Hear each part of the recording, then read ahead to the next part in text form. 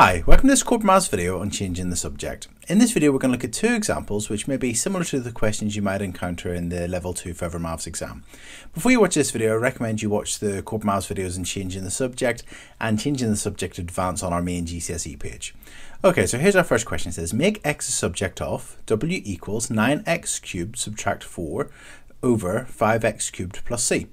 Okay, so we want to make x a subject, so what we want to do is we want to bring all the x's to one side and everything else to the other. So we've got this 5x cubed plus c on the denominator. First of all, let's bring that up. Okay, so we're going to multiply both sides by 5x cubed plus c. And that would give us w brackets 5x cubed plus c, close brackets, equals, and we multiply the right hand side to get rid of the divide by 5x cubed plus c. So it'll just leave us with 9x cubed subtract 4.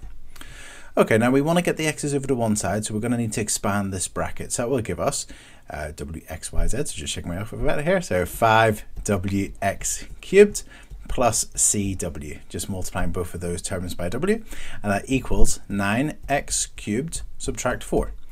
Now again, we want to bring the x's to one side and everything else to the other. So what I'm going to do is I'm going to subtract 9x cubed from both sides.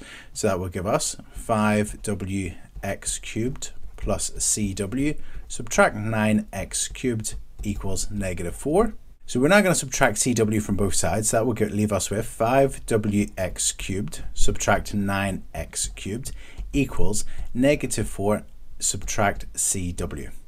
Now we want x's on their own, so let's factorize it. Let's take the x cubed out. So that will give us x cubed brackets 5w subtract 9 close brackets equals negative 4 subtract cw. And now we want the x's on their own, so we're going to divide both sides by 5w subtract 9, and that will give us x cubed equals negative 4 subtract cw over 5w subtract 9. And lastly, we don't want x cubed, we just want x, so we're going to cube root both sides, and that will leave us with x is equal to the cube root of negative 4 subtract cw over 5w subtract 9. Now whenever you're doing these questions, you might get the answer in a slightly different format. So for instance, whenever I got to this stage, I subtracted 9x cubed from both sides. I could have instead have subtracted 5wx cubed from both sides and brought the x's over to the right hand side rather than to the left hand side, and what I would have underneath the cube root sign would look slightly different, but this is correct. Okay, let's have a look at our next question. So our next question says, make c the subject of 8 over x plus y over 3 subtract 2 over c equals 0. So we want to make c the subject, so we want c equals.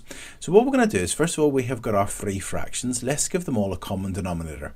So if we multiply both the numerator and denominator of this fraction by 3 and c, so multiply both of these by 3c, we would get 3c times 8 would be 24c over, and then the common denominator, let's just put it in alphabetical order, but if we multiply this by 3c, it would be 3cx. The next fraction, well, we have y over 3, so we need to multiply both the numerator and the denominator by an x and a c to give it the common denominator, so that will be in alphabetical order cxy over 3cx. And then finally, we've got our subtract 2 over c. So we've got a denominator here of c. We're going to multiply it by 3x, and that will give us a common denominator. So that will give us, if we multiply the numerator by 3x, that'll be 6x, and the denominator by 3x, that'll be 3cx. And that equals 0. So what we're going to do now that we've got the common denominator, we're going to write it as or express it as a single fraction. So we're going to write 24c plus cx y subtract all over 3cx. That equals 0. Now what's interesting is this question said equals 0. It could have equaled a number like a 1 or 2 or so on, but we've got equals 0. Now if we've got that it equals 0, we know that the numerator must equal 0. The reason being that 0 divided by anything is 0, so that's going to be the numerator is going to be equal to 0. So we're going to write 24c. We could have multiplied both sides by 3cx, and then obviously 0 multiplied by 3cx would then be 0. So 24 c plus cxy subtract 6x equals 0.